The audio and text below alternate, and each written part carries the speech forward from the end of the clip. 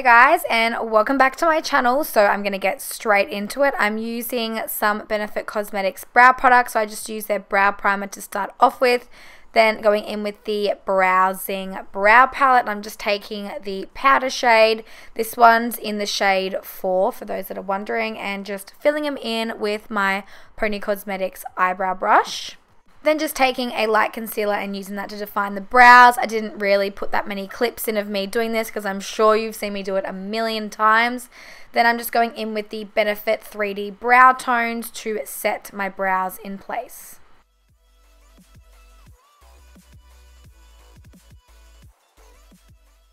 Then I also tried out their 3D brow pop, I'm pretty sure, which is just for highlighting the brow bone. So I'm just placing that underneath there.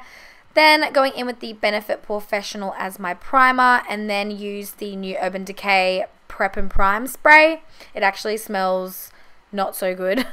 Then for foundation, I'm going in with the Stila Stay All Day in the shade 9. My favorite foundation at the moment, and buffing that all in with my favorite Morphe brush. I still can't remember what the brush is called, but I'll leave it listed down below as always.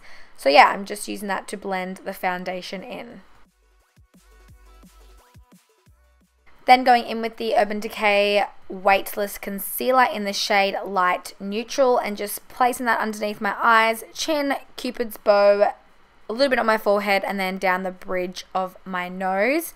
And then I decided to do a little bit of cream contouring as well. So I used the Tarte Shape Tape Concealer in the shade Deep and just place that in the areas where I would typically contour. So in the hollows of my cheekbones, around my forehead, and then a little bit on my jaw, and then blending it all out.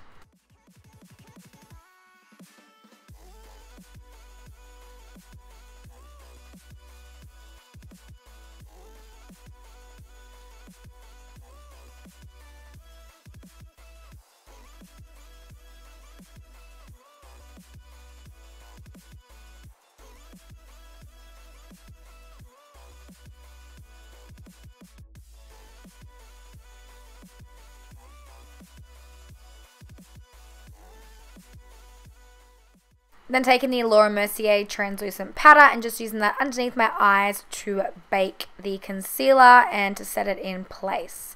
Then going in with the Australis Fresh and Flawless face powder in the shade Medium Tan as always, and setting the rest of my foundation.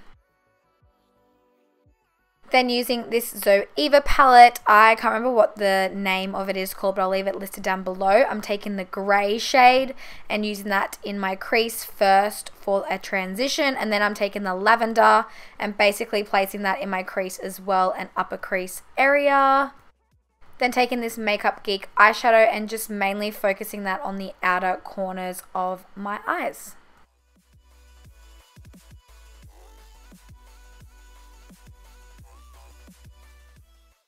Then I'm just taking the black from the palette and also placing that on the outer corners as well. And then also placing that below my lower lash line.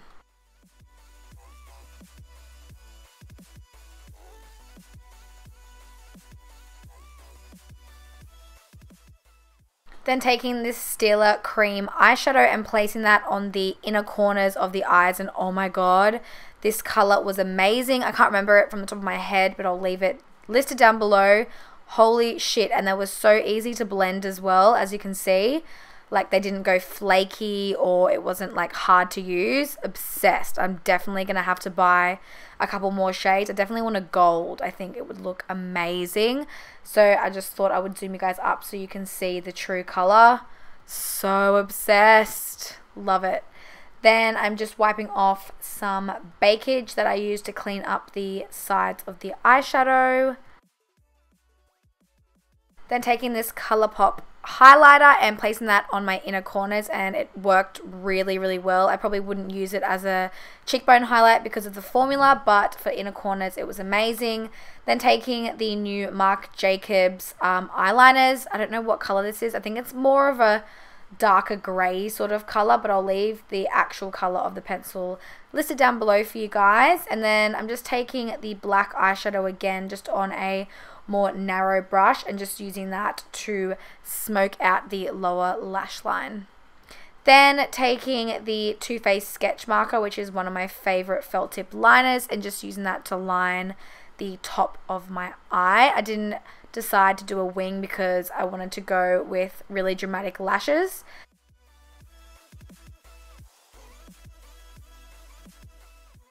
Then I'm using these Urban Wink lashes. Holy shit, they were so dramatic. Obsessed. Then taking the, I'm doing this like really fast. Then taking the Too Faced Sweethearts bronzer and using that to bronze up my face. One of my favorite bronzers of all time.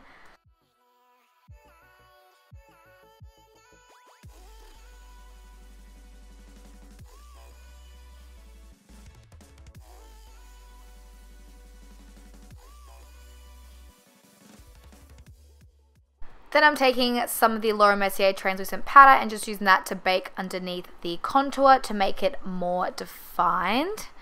Then I'm going in with the Anastasia Beverly Hills So Hollywood highlighter, and I've missed this. I actually lost it, misplaced it in my drawer somewhere, only found it the other day, and I was like, oh my god, I missed you. It's like one of my favorite highlighters ever.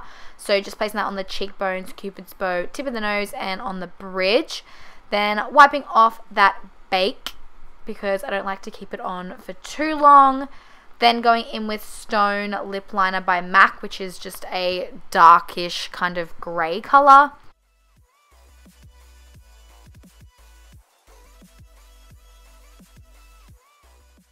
Then for lips, I'm going in with the new Makeup Geek lip creams, or I think they were liquid lipsticks, I can't remember. But oh my gosh, these are so easy to apply and really moisturizing on the lips. Like, they don't dry completely matte, but they don't really transfer. It's really hard to explain, but yeah, really liking the formula. I can't remember what the shade's called. I'm hopeless, but I'll leave it listed down below. So I went in with the darker sort of grey purple, and then I went in with that lighter pinky color in the center of my lips to make the illusion of bigger lips. Then I'm just using the Urban Decay All Nighter Setting Spray, and that is the final look done. I hope you guys enjoyed watching. It's something a little bit different and a bit out of my comfort zone. I wouldn't say comfort zone, but like, I wouldn't usually wear these colors. So I hope you guys enjoyed watching, and if you did, please don't forget to give it a thumbs up for me, and I'll see you in my next one. Bye guys.